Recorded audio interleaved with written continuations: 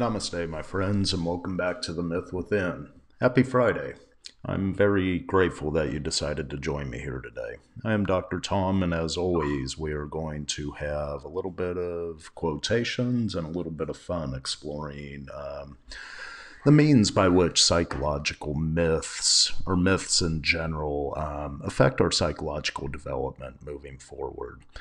During this week, we began to examine the myth of Daedalus, father of Icarus, and in our explorations of this myth, we begin to see nuances by which our own psychology, our own mind could trap us within its own limitations as well as its strengths. And I'm wondering if anyone's ever had that phenomenon where a strength became their limitation and then vice versa, a weakness or a perceived weakness became the area of one's strength.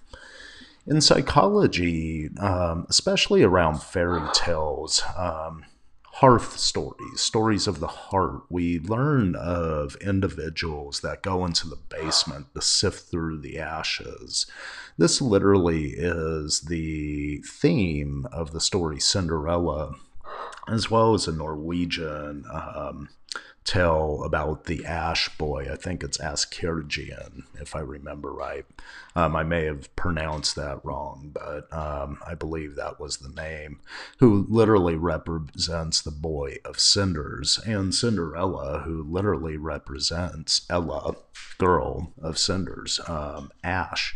And so as we begin to tend the ashes, as we begin to sift through those ashes, we do begin to see aspects of hidden gold.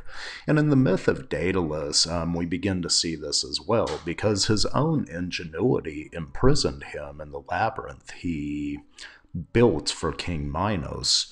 But through that ingenuity, he was also able to plan the means for his escape.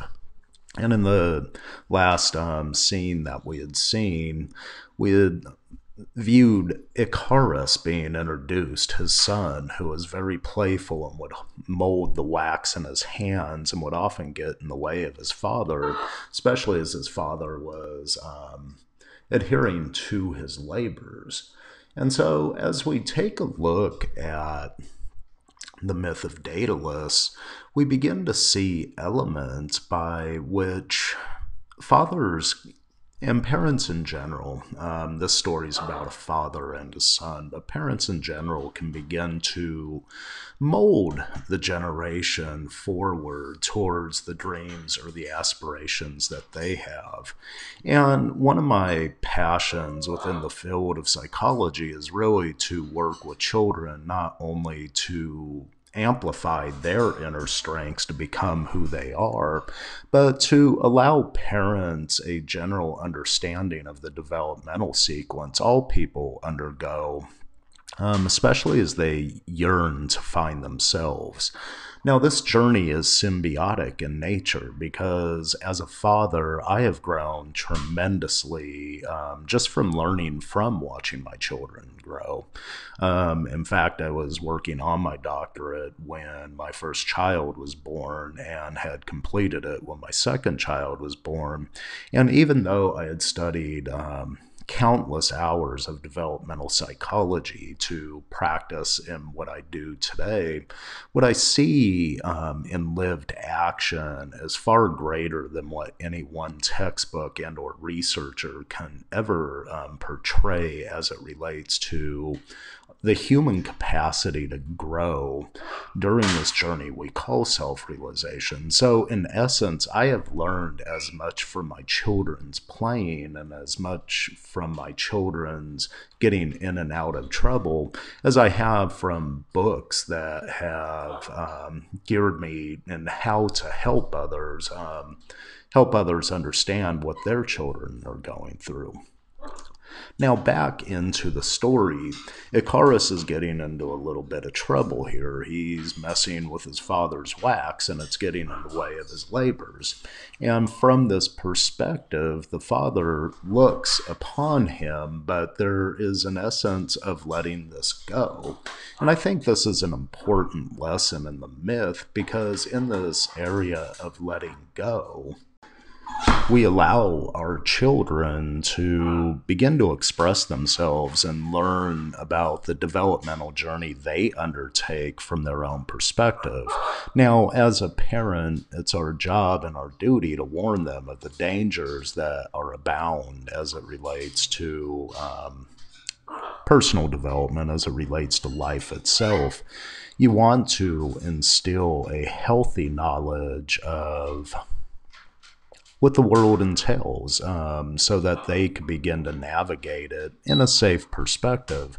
But there's always an element of risk present, and I think Icarus in this scene really begins to show this, because in his play, yes, it does mess with his father's labors, but he also is learning the means by which he can develop himself. Now, unfortunately, the story is tragic. It's a Greek tragedy. But in normal development, a child must learn through the play, through their experimentation. And this, unfortunately, is an element that far too often begins to deteriorate in adults. We lose an experimental attitude. As Robert Bly would say, we lose our golden ball, and we spend a majority of our lives trying to retouch upon that golden ball. I once heard a very wise saying, I don't know where it came from, but it goes a little something like this. We spend our youth yearning to grow up, to have that freedom, but we spend the rest of our adult life yearning to get back to that freedom that youth provided us. I think there's a kernel of truth and a kernel of wisdom within this. And this brings me to today's quote by former President Franklin Delano Roosevelt. We cannot always build the future for our youth, but we can build our youth for the future. I think in our story, we begin to see a patient father watching his son play with the wax in the story, and we see an element of patience present. This is needed in assisting youth to begin to find their inner strengths. Now, while the story itself is tragic, I think there's a kernel of truth in here that we have to allow children to play, to experiment. And furthermore, I think coming from an adult perspective, we also have to allow ourselves to experiment, to get back to this place of childhood in order to realize the potential that lies within. As the story began, Daedalus's ingenuity ultimately imprisoned him.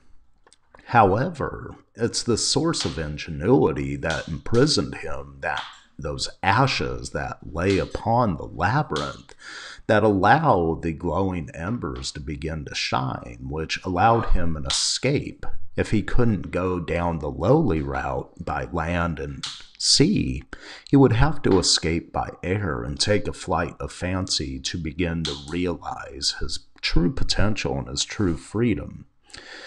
Now, we will continue the exploration of the myth of Daedalus next week, because there's a host of there's a wealth of psychological information in the story as it relates to our personal development, how we go within in order to come outside, and how we have to begin to build our personal foundation in order to aspire towards our dreams. What dreams do you aspire towards? How do they affect you? Do you practice a psychology of gratitude, an attitude of gratitude, as you advance towards those dreams? Until next time, my friends, I wish you namaste, and may peace find you during this weekend, and I look forward to speaking again with you next week. Thank you for listening. Bye.